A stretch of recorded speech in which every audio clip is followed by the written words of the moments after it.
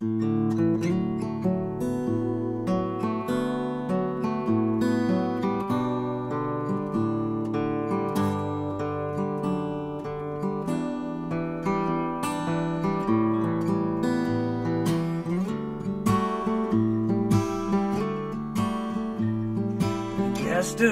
up behind the wheel with your arm around your sweet one, your Oldsmobile, and you're barreling down the boulevard. You're looking for the heart of Saturday night.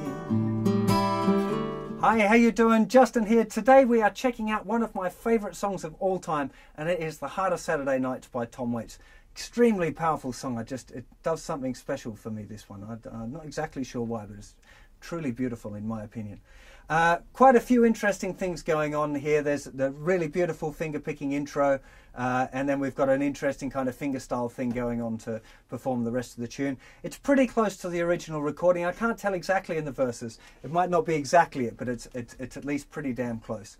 Now the intro, it's almost certainly going to be easier if you got the tab in front of you. Sorry to kind of push you in to buy my stuff, but you might want to check out the acoustic songbook. It's available on JustinGuitar.com if you want to have a go at this one. I'm going to do my best to explain it to you, but it's pretty complicated. It's going to be complicated even if you've got the tab there, because there's quite a lot of interesting things going on with the pick and hand there. But I'll do my best. It's drop D tuning, so that's the first important thing, is to tune your thickest string down to the note D. Just use your open 4th string as a reference and tune your thickest string so it sounds the same. Sounds great with this big fat D chord, you know, a lot of body behind it. Now, in the intro, the big thing that's going on is this movement of the thumb between the bass note and further up the chord. But probably first off, it's going to be easiest to explain the chord grips to you and then go through and explain the fingering. So the first chord we've got is this D6 chord, which is open, open, 4th fret, 2nd fret, open. And nothing on you're not playing the thinnest string there. Using your first finger in the 2nd fret of the 3rd string and your 3rd finger in the 4th fret of the 4th string. Noting that first line, you're going to use it's open A string, open D string, 3rd finger going down in the 2nd fret of the 4th string and sliding up to its position for the D6 chord. So then it's all just finger picking. It's the pattern that's important there because the chord's staying the same. Then it's going to a G with a B bass, which is 1st finger, 2nd fret, 5th string, 3rd finger in the 3rd fret of the 2nd string. Lift off your 1st finger for the G with A. Then we've got a regular G, but because we're in drop D tuning, our 3rd finger is reaching over to the 5th fret of the thicker string. 1st finger is it's moving to where the 3rd finger was before, which is the 3rd fret of the 2nd string. Then we've got this G with an F sharp bass, so we're just lifting off our 3rd finger, putting our 2nd finger down on the 4th fret, leaving our 1st finger where it was. Then we've got a big jump to an E minor 7, which is 2nd finger on the thickest string, 2nd fret, 3rd finger, 2nd fret of the 4th string, and little finger going down on that note D, that 3rd fret of the 2nd string.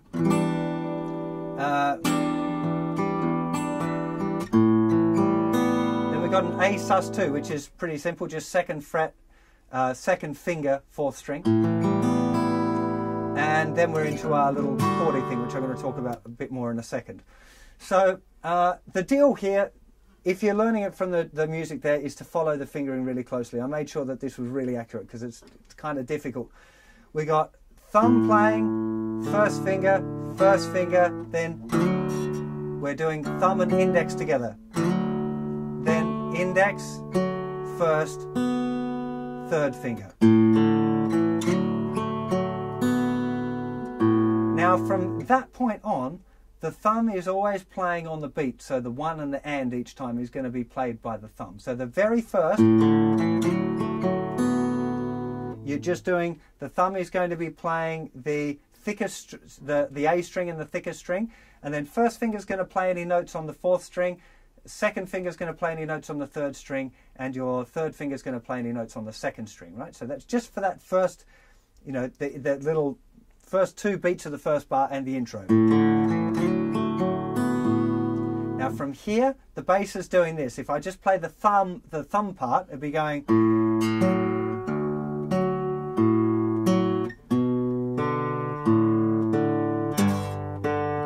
This is all with the thumb. Right? That's just the thumb part. So really make sure that you're aware that how much the thumb is doing. I'm going to go to a little close up and show you that as well. So okay, let me play this once through for you, nice and slow.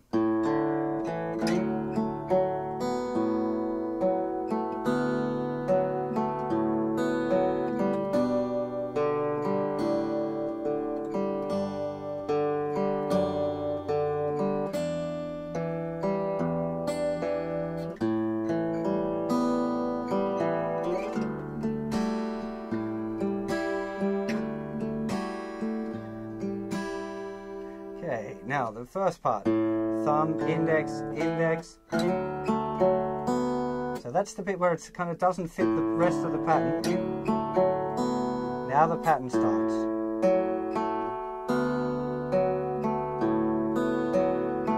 You can see that thumb bouncing over between the bass note and the 4th string. Now in the second line, each time we've got G with the B bass, we're going to be playing the thumb and the M finger. Now I'm calling it M, it's P-I-M-A, Pulgar I think is the proper term for the thumb, I for index, M for middle, and A, I think it's called annular, but I'd have to double check. So anyway, we got P and M, P-I, P and M together, P-I to G, G with an F sharp bass, E minor 7, together, thumb, index, thumb, middle, thumb, A7, just playing thumb, index, middle, annular, middle, I. And then we go into this next bit, which I'm going to explain while I'm in this close-up, which is this strumming pattern.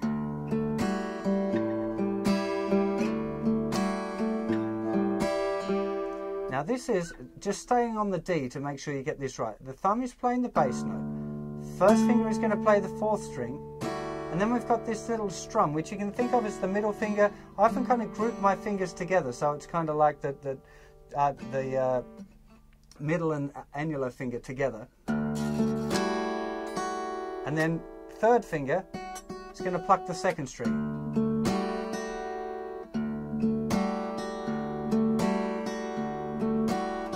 Only it doesn't always pluck that one, it can pluck other strings.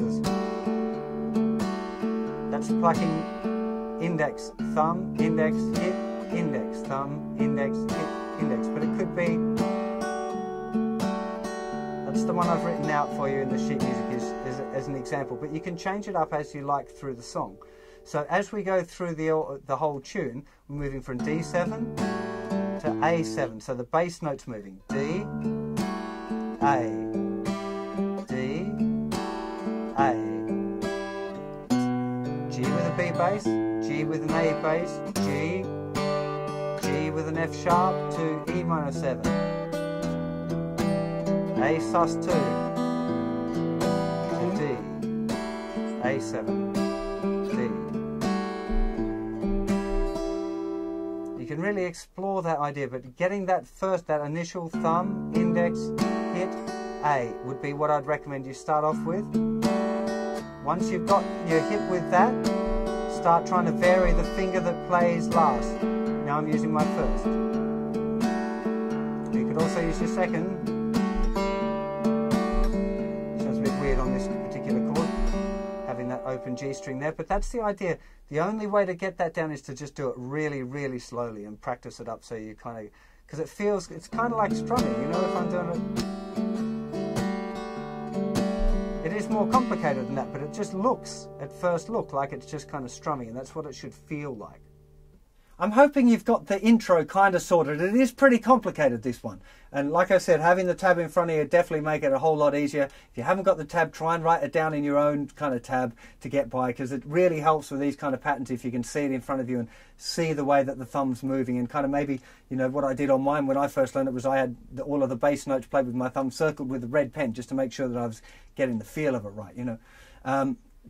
Not the feel of it, the technique of it, rather, I should say. But let's move on to looking at the chord part now. I explained in the close-up as well this strumming pattern, right? So we've got this thumb first hit, and then one of the other fingers playing a note on the way up. Either the A finger or the I finger. Depends on what the chord is, and you should learn to change it up during the song. So the D chord is what I was demonstrating. It's just kind of it's like it's shown at the end of the intro. We've got our second finger in the 7th fret of the 4th string and our third finger in the 7th fret of the 2nd string. Now if you move that shape back 2 frets and then play with an A bass note, you've got an A7. It's kind of without the third, but it's still just an A7. That's the harmony. D, A.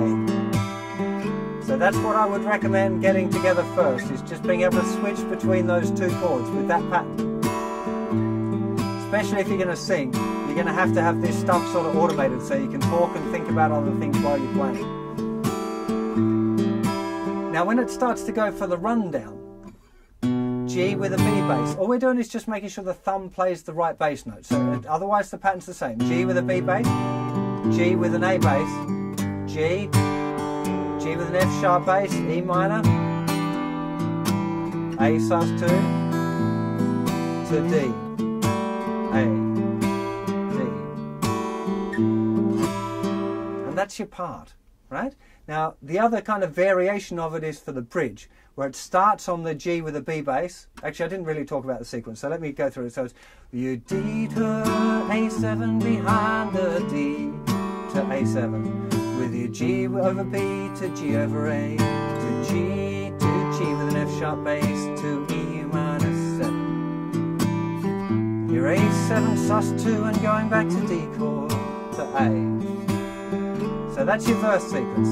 The bridge, G with the B bass for a whole bar, A7 sus2 for a whole bar, and then half a bar of D, half a bar of A, and half a bar of D, and half a bar of A again. Then we got the walk down with the B bass, the A bass, the G to the F sharp bass, E minor 7 to A7 sus2, and then we're back into that thing where it's moving between the D with the A7 bass, and then we got the walking down bit.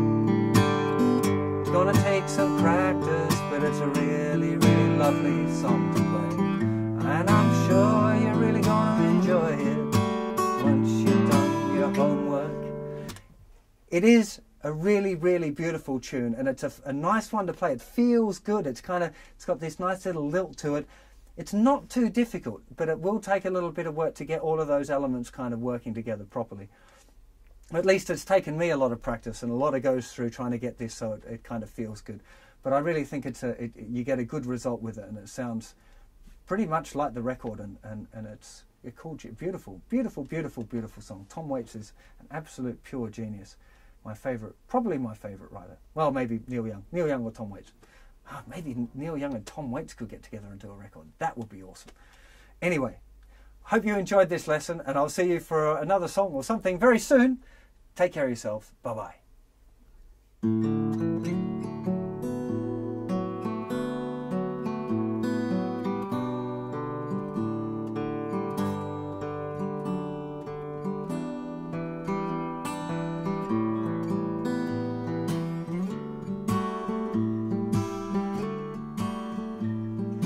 Cast her up behind the wheel, with your arm around your sweet one, your Oldsmobile, and you're barreling down the boulevard.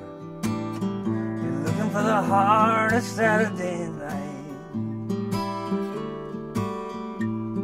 Got paid on Friday, pockets are jingling, and then you see the lights and you get all tingling, 'cause you're cruising with the 6.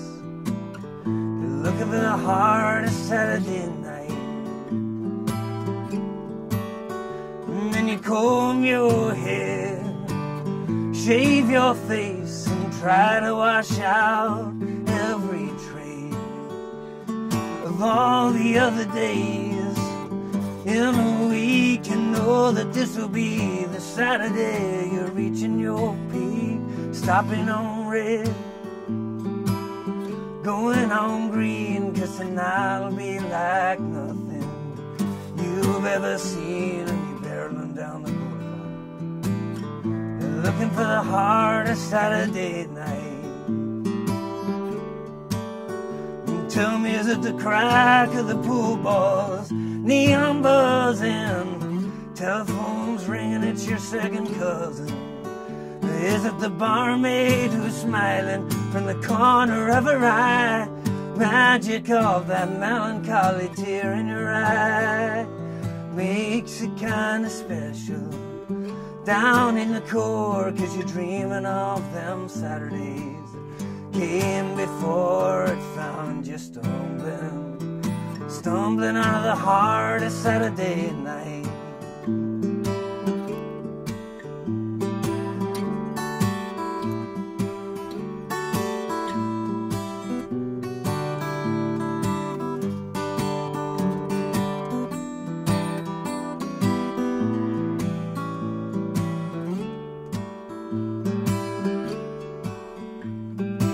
Cast her up behind the wheel with your arm around your sweet one, your Oldsmobile, and you're barreling down the boulevard.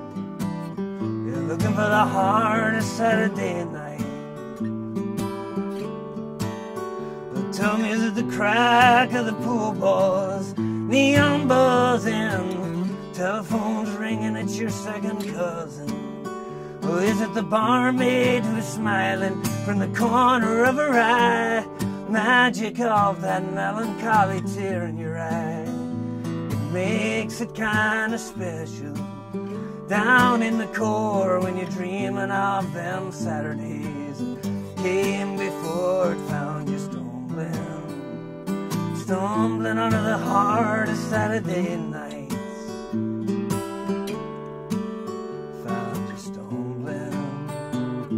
Stumbling on the heart of Saturday night.